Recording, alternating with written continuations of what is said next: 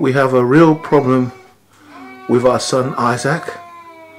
He's got extreme special needs disorder, and at present I do not know what to do about it. The reason being, they have COVID-19 around, so we can't meet anyone for assessments.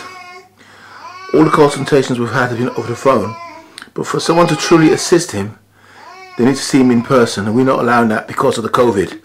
People having COVID infections we're not sure what to do.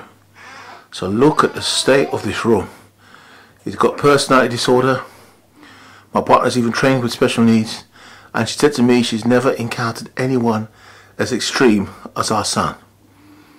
And what's more even frightening, she says her brother, who's turned special needs and was the one who raped her, wasn't even this bad with respect to damaging property.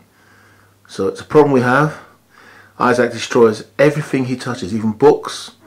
He rips everything, and he can't speak. It's so heartbreaking to see this. And this happened since he had the vaccine, the child immunisation vaccine. We noticed his eyes rolling up. It kept rolling up, and it has damaged him. So emotional about this. It's made me upset, and there's nothing can be done. So the wallpaper has been ruined all around the place, his room. And we've used wardrobes to cover that wall. He's done that wall as well. No matter what, where you look in the room, he's done it. No matter what toys you give him, he just ruins the place.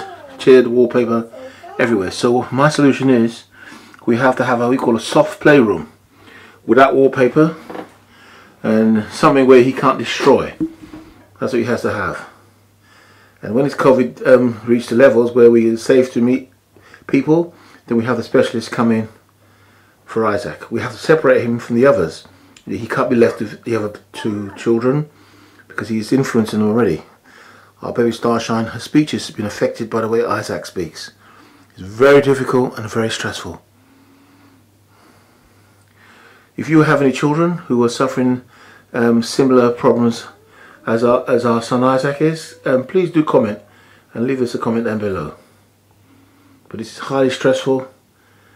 And like I said, it's not the wallpaper you really have to worry about, it's the state of his mind. So when I look at this wallpaper, you think, oh wait, the wallpaper's damaged and that, it's a lot of damage, but it's not the actual wallpaper, it's the damage to him, his brain. And that's what the problem is.